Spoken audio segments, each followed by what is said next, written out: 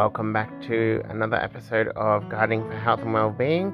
So today I'm trying to save myself some money and get some extra tomato plants to replace some of the ones that have died because they were eaten by something in the big pots out the back. And out the front here in this tub we have some self-sown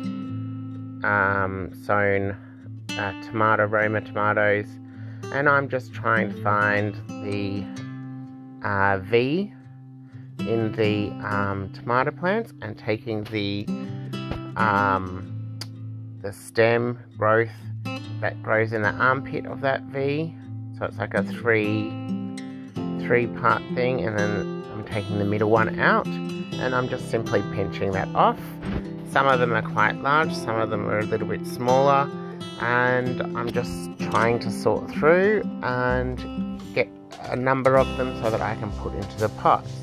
In the pots out the back, we do only need 3 to replace the ones that have fully been eaten and died, and so therefore some of the other ones that I've pinched out here I just randomly place in the garden beds and hopefully they grow, because all the little hairs that are on the stem will turn into roots, and therefore that's how you get free tomato plants.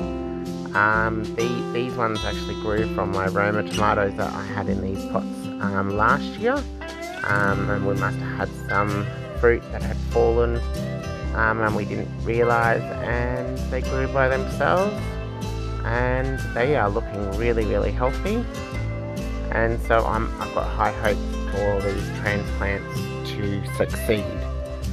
I think I ended up getting about 6 or 7 little tomato suckers from the armpits of that V area.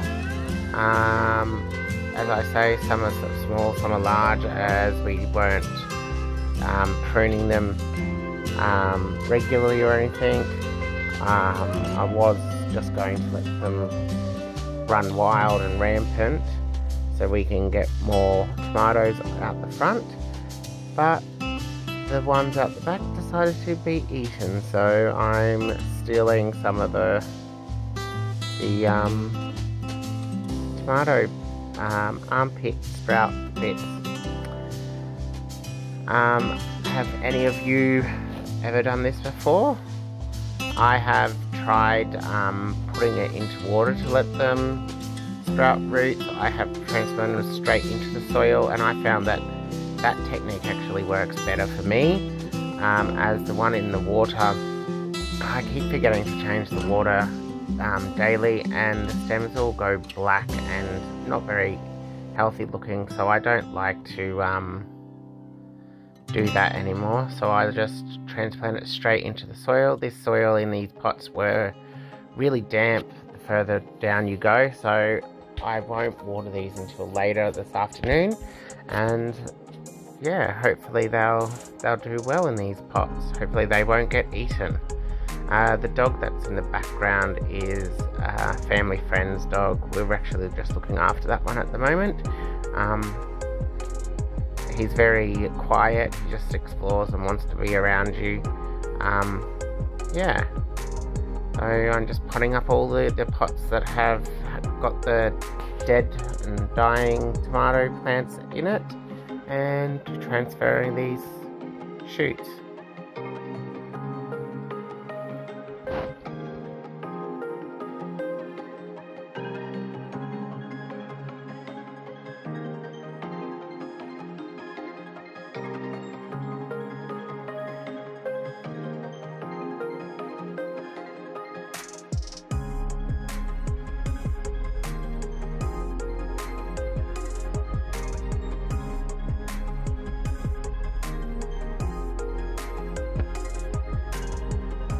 Here's the last pot that needs potting up with the tomato plants.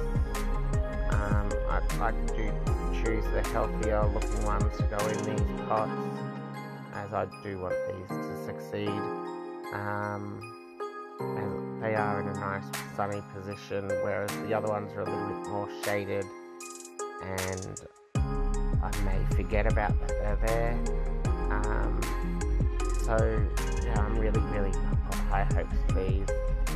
I decided to put these near the peas because these peas, they're already starting to produce the pods, and the pods are starting to swell, so I'll be harvesting those. And in a couple of weeks' time, they'll soon be finished with this trellis. And by that stage, hopefully these tomatoes will be big enough, and I can start tying them onto the trellis without the peas impeding the growth. But yeah, I'm going to be doing some harvest videos soon for you guys, and yeah, I hope you enjoy that. And then once I get a good harvest coming in regularly, I might even do some like cooking videos and different things, like what I have for my breakfast or dinner or something like that. And then eventually I'll be doing my morning routine and stuff with the chickens. They're not at the point of laying or anything yet, but I'm looking forward to that. Here we have some sweet potato slips. They are from a family friend. There is tons and tons here. I actually am not sure. Some of them have rooted already in the little bit of water that we put into these pots. These ones were the best ones. There's some nice roots there.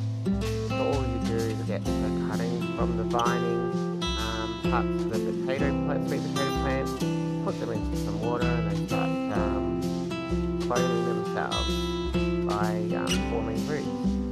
And then you just plant those in, and voila, you get more sweet potatoes. These are the purple variety of sweet potatoes.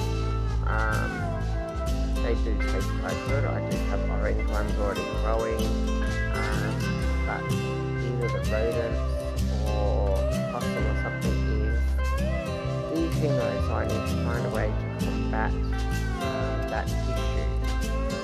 I'm thinking I might try and invest in some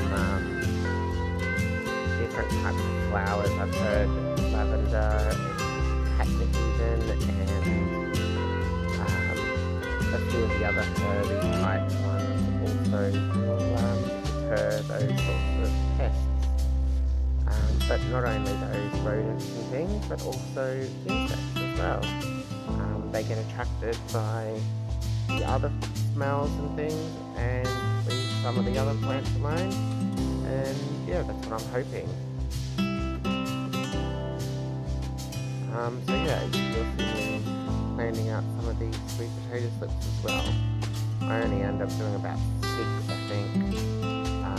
The ones that have the most roots on them at this stage, and then in the next couple of weeks I'll branch out more. Hope you enjoy the rest of the video. Bye.